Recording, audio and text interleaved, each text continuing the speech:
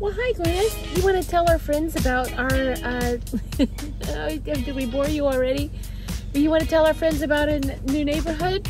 She's along for the ride.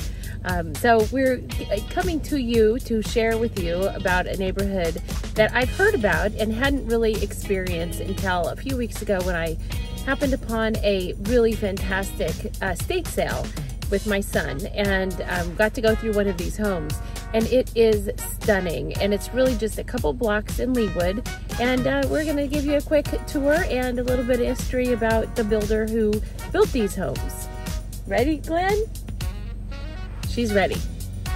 So this is a teeny little subdivision called 98th Place, and it is basically 98th Street and Aberdeen. It's kind of just one street and surrounding areas. These homes are all built by Don Drummond and are considered California contemporaries. Don Drummond was influenced by Frank Lloyd Wright and lived in Kansas City and built about 1,000 homes in Kansas City between 1946 and 1964.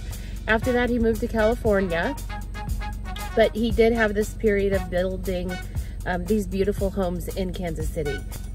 Many of these homes were designed by an architect named David Reynolds, and many of them had flat roofs. They were called flatties, which I think is kind of adorable, and most of them had post and beam construction. So when you drive by them, they really look like a contemporary ranch from the front, and when you go in, they open up with this post and beam construction.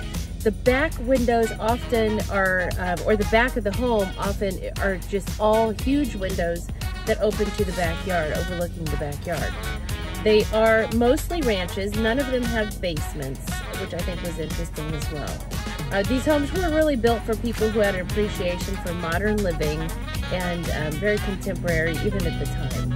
Currently, you can purchase one of these homes that needs some updates and work in the mid-300s. They go up to, one was recently sold for $700,000 in this block.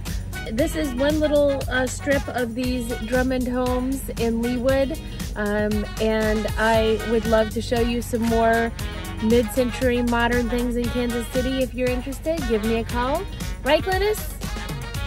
We'll show you some cool houses. Thanks for watching. Say bye.